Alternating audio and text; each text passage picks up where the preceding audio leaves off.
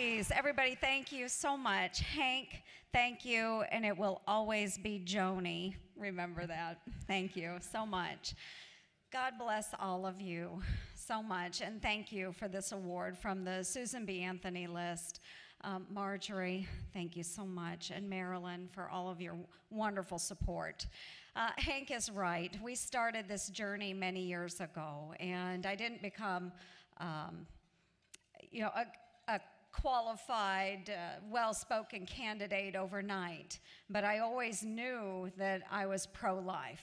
I've always known that.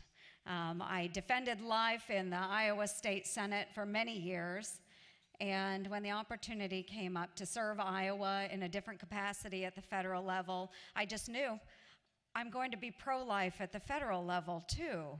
And all through the campaign, I had a lot of pressure coming from the outside. People that would come to me and say, Joni, you are an awesome candidate. You are exactly what we need, except we wish you wouldn't talk so much about life. Thank you, yeah. And you know what I did? I talked about life.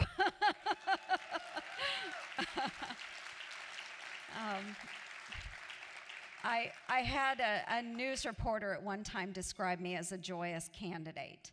And I truly am a joyous person, and I believe in innocent life, and I am going to defend innocent life. It is something, thank you. It is something that I have always felt so strongly about, and there was never any question in my mind where I stood. So with all of those outside pressures, I just kept being on who I was. And I told my team during the campaign that, you know what, if I'm not elected because I am a pro-life woman, then so be it. I will have stood by my principles. And look at where I am today. Thank you. So again, I want to thank all of you. There are hundreds of you here in this room tonight, and I know that all across America there are thousands and thousands and thousands more pro-life advocates, and all of you engaged in many, many campaigns over the last number of years, and we were extremely successful. The winds are at our backs, and we are moving forward. And the successes that we had in this campaign, I know will push forward as we move into 2016 and we elect more pro-life candidates into office in our Congress, in our Senate, and in the White House. I know we're going to do that. You all contributed so much to all of these campaigns, whether it was through your treasure, through your time, door knocking, making those phone calls. All of it was so very important. It helped so many others. It helped me get where I am today, and I am extremely grateful for that opportunity. That opportunity, you sending me into the United States Senate, gave me very early on a very public platform in responding to the President of the United States to talk about how important innocent life is and how important it is that we protect the most vulnerable in our population. It helped me go on and support the Pain Capable Bill. It helps me support all of these wonderful measures which will help us protect life and all of our unborn babies. Again, I've been pro-life for a very long time, and I have a wonderful family. I have 3 beautiful daughters, 6 wonderful grandchildren through a blended marriage and a blended family. But our youngest daughter is 15 years old. And I don't get home as much anymore. I'm not able to help her with her homework assignments quite as much as I used to, but we do talk every night on the phone.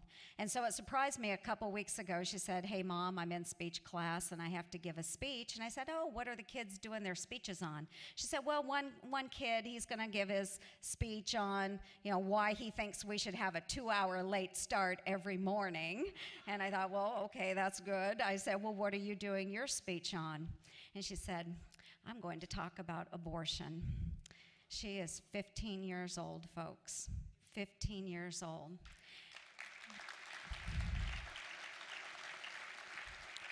And I was just sharing this message with Tamara Scott, my national committee woman, and a couple of our new friends, and I said I was so proud of her. I listened to her give her speech, a 5-minute speech over the phone.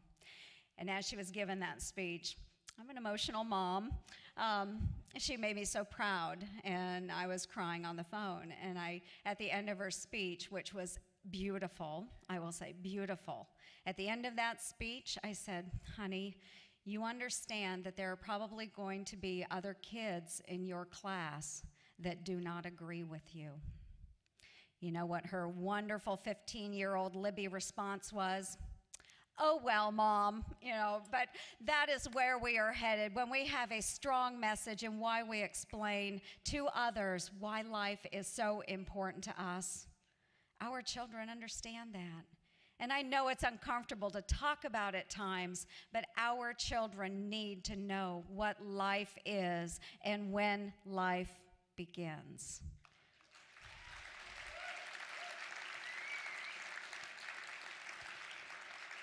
So I am quite a proud mom knowing that my 15-year-old daughter is going to be advocating for a very important issue for me as well. Again, I want to thank you so much. We have a great future ahead of us. We have a great future for all of these unborn children. We will continue to work hard for you. We will continue to work hard for our innocent lives. And thank you again for this wonderful honor this evening, Marilyn. Thank you so much. Marjorie, thank you for your guidance, your companionship. And to all of you, God bless you. God bless you and keep you in all of your endeavors to save our children, protect our future. I appreciate it, and I look forward to many, many more years of advancing our pro-life movement. Thank you so much. God bless you. God bless you.